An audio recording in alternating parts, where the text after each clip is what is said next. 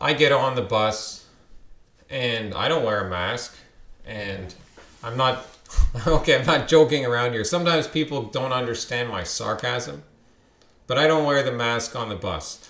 And I didn't have any problems. Like I hope that continues. I'm not saying I haven't had issues in the past, but not on the TTC, not on the transit. These immigrants are also chill. They don't give me any looks. They're all wearing masks. All the black people are wearing masks. All the Latino people are wearing masks. Young and old and even children. There were a few people not wearing a mask, not that many. There was one black man who was like smoking a joint or something, like as the bus pulled up to the bus stop, and then it's like as the bus like just stopped and the doors opened, he just immediately like threw the thing on the ground, like got on the bus, and then he just like gestured with his hand to like the bus driver, who was also black. But I mean, that's not unusual. I'm not saying it would be different if the bus driver wasn't black, but the bus driver didn't say anything. The guy just made some gesture. I don't know if he knew, who knows? Probably not, but the guy just like walked on by without paying, in other words. And that's not, that stuff happens all the time, but I just thought that was kind of funny. And he walked on and he wasn't wearing a mask. Sorry, I should have said that. He wasn't wearing a mask. He was smoking something right before getting on the bus. Didn't even put it out. Just just get. That guy had the spirit. Maybe he was. Who knows? Maybe he wasn't a good role model, because I can't tell. But I like the spirit in that moment. I mean, maybe it's good to pay your bus fare. Maybe it's a good idea. But maybe he didn't. Maybe he didn't have the money or something. But I like his positive spirit. Positivity, right? Can we get some more of that? We need some more of that in the city, all races. And by positivity, I mean not being in this constant cult of fear. I saw not an advertisement, but a public service announcement. I don't know if you can see that. It says, "Life on pause sucks." There's a woman of color wearing a black mask, and her t-shirt says, "Life on pause sucks." And then it says underneath, "Agreed. Keep fighting. And we'll get through this." And then it says underneath that, "Wear a mask, watch your distance, wash your hands."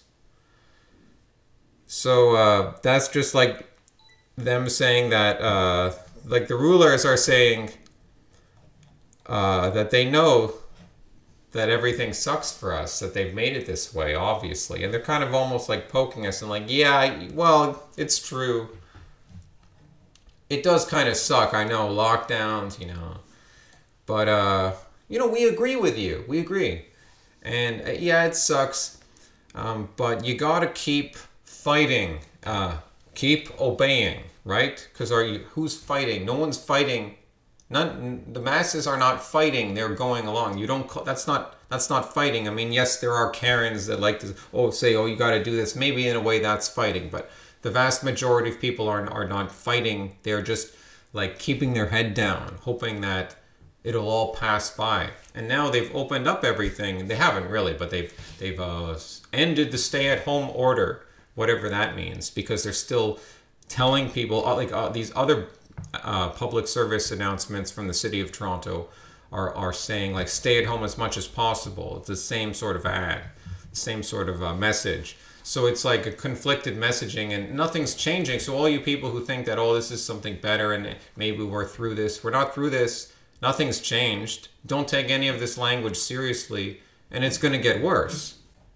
And then, so I was hanging out with my friend who's living in his car. He turns on the radio, and I'm hearing the radio for the first time in a long time, because I don't listen to the radio. And it starts just this like propaganda coming forth about how we're now in the gray zone, whatever that means, like gray zone and reopening. And I'm just, this terminology is hitting me, and it's just this instant massage of propaganda that just makes my skin crawl. It just really was this visceral reaction. Like I don't like the feeling of this radio.